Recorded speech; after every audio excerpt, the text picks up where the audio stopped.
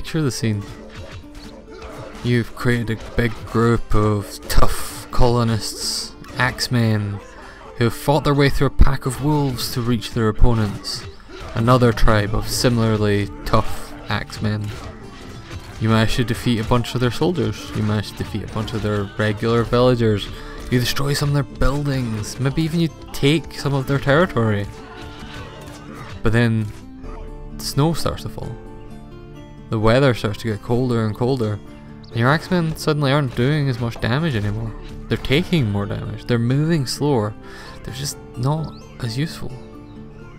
If only they had warm coats to keep them through the winter, just like Mum told them to take.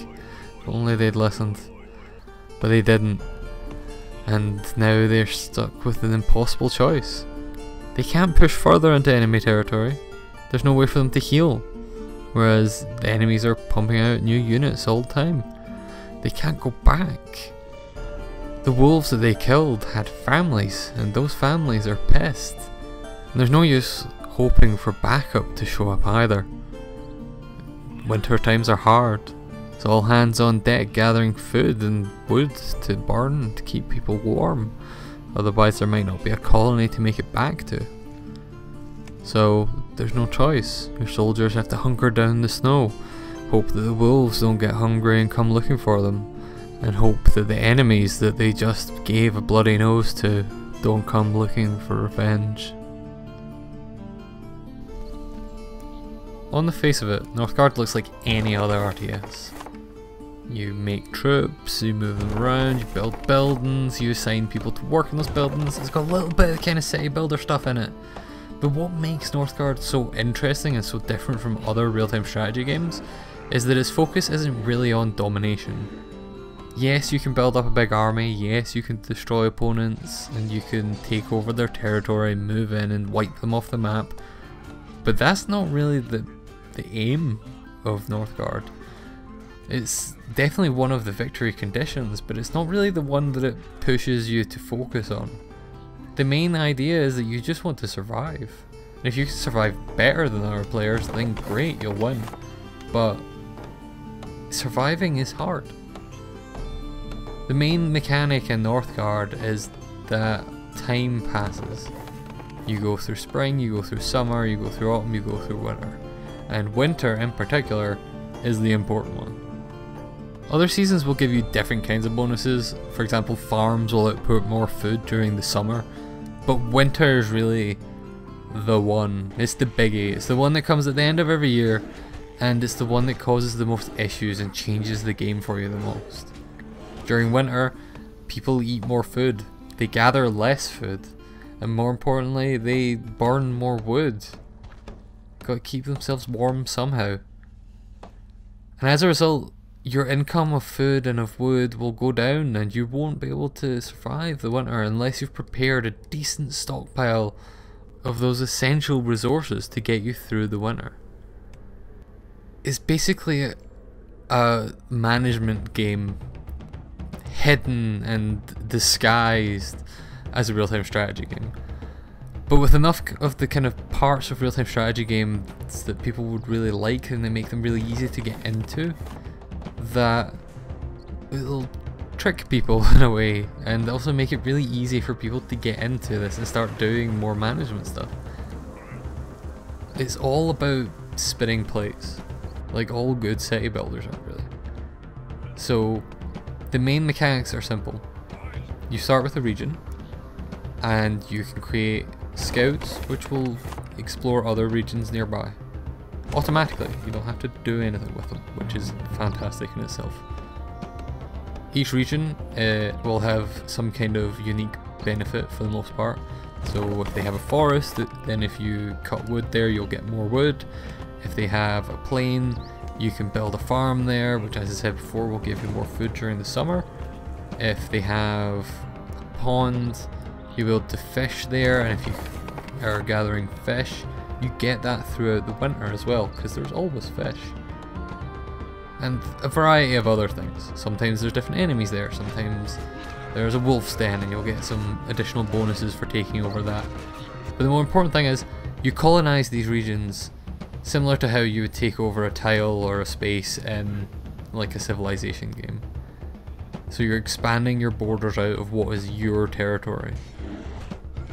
But the main point of doing that isn't to build up a giant colony and be like, I'm the big strong one, I own all this land. It's to survive. You might move and take over a bigger chunk of land because you need wood, because the last winter was really tough and you're not sure you're going to make it through the next one. So you take over the forest tile and you get additional wood. But everything is constantly a balance that is really difficult to get used to, and as a result, really fun. So for example, each of these regions can only have 2 or 3 buildings on it unless you develop it further using money. To colonize more of these regions, you use food. So already that's multiple resources being used up just by expanding and getting things for your villagers to do that's productive. So for example, you find a region that has a forest in it, and you're like, great, I need more wood, so I'm going to colonize it. It takes about 80 food, and I build a woodcutters hut there, which uses the last of the wood I had left to build a woodcutters hut. You send 2 villagers there, one to build it, the other one to staff it once it's finished being built, because it can only have a maximum of 2 people. So that means you've got 2 less villagers doing everything else. 2 less villagers gathering food. 2 less villagers making money, 2 less villagers in your army.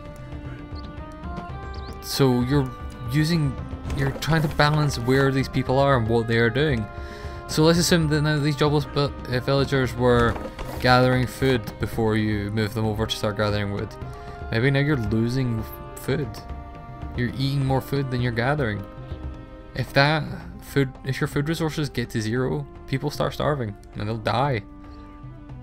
So what's the solution? More people? So you build another house so more people can come colonize. You build a pub, set someone there to staff it, to keep everyone happy, to encourage more people to come and colonize.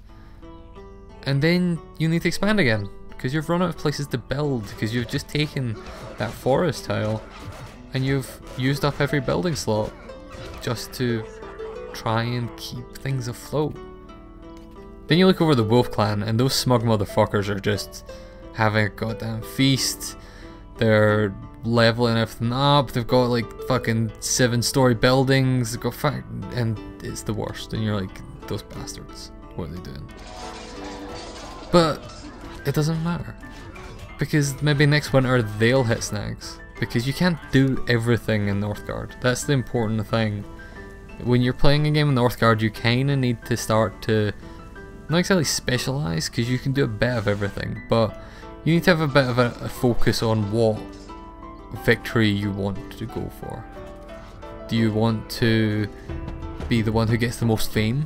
In which case you want to be taking part in raids, and you want to be creating skalds to sing at your pubs about how great the heroes of your nation are, which only one faction can do, but it's one of my favourite like unique things, next to the sheep pen, which one of the factions gets, which is literally just a pen to put sheep in. Usually you get sheep and you can either slaughter them for food, or if you keep them in a region they will reduce the amount of wood that region uses, because everyone's warm during the winter because there's a sheep there. Let's not look into that too much. But if you have a sheep pen, then you can just put 2 sheep into a pen, and for some reason that makes food. I don't know. That's good, I guess. It's strange, but it's one of the more fun things in that game. But yeah, so maybe you try to get a fame victory by, you know, having these heroes sing, and you're building up fame. Maybe you want to win a trade victory, in which case you create a lighthouse. And the way lighthouses work is that you make money by sending, or you make victory points by sending money. So you can send money in different ways, or in different amounts. So you'll get X amount of trading points, you know, if you send, you know, 5 gold for all the gold you come in, and so your income reduces by 5. Maybe you realize someone else is catching up to you, and you need to make more money so you can send more money so that you can get closer to this victory faster. Then there's a variety of other different victory conditions. I'm not going to go through all of them, but they all feel very unique and very cool, and actually very board gamey. A lot of Northgard feels very board gamey, and that's not a bad thing. Does this all sound a little bit overwhelming? That's fair. It is a bit. There's a lot of stuff to do. Thankfully, Northgard has a really good campaign mode. And I say really good in that the missions are really good. They're well structured. They kind of introduce new mechanics, you know, piecemeal. They introduce the unique ways each of the factions play piecemeal, which is actually a nice touch that I didn't really expect from it. It's worth noting the Northgard has been in early access for a while, and it kind of just came out of early access, which I admit that I kind of go into a lot of games that come out of early access with a bit of a stigma, because I think there's been a lot of dodgy ones in the past and I'm not super confident about this. But Northgard is fantastic, it's super polished, the campaign is really good, the story in the campaign is a bit rough, well, I mean, honestly it's just a bit dull, not a lot really happens that's very interesting, and the voice acting's kind of so-so, but the actual missions are great. And they introduce all these new mechanics and kind of encourage you to go into the skirmish mode when you're done, because the skirmish mode is the meat of the game. It is the main, you know, 1vs, well, it'll usually be about 4 players on a map. You get your lessons in the campaign and then you jump into this story mode, into this skirmish mode, and you try out what you've learned. And it helps also that that campaign is incredibly unforgiving at points. It seemed to default to the hard difficulty for me. I'm not sure if that was just a bug or not.